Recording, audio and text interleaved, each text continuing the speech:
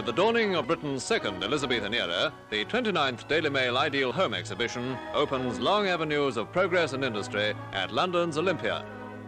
Among the many features is an ideal living-cum-dining room, today the centre of family life. Mother's chair takes pride of place, with an arm that can extend to reveal a cunningly concealed needlework box.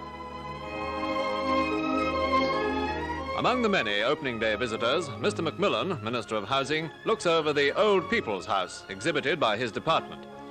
Specially designed, it's a bungalow-type home for the elderly couple, giving them the independence they richly deserve.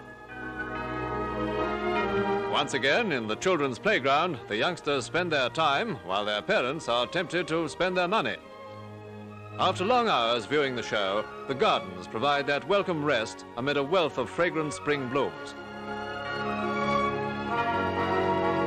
And to the heart of London comes the centre of England, the 600-year-old cross from the village of Meridan in Warwickshire.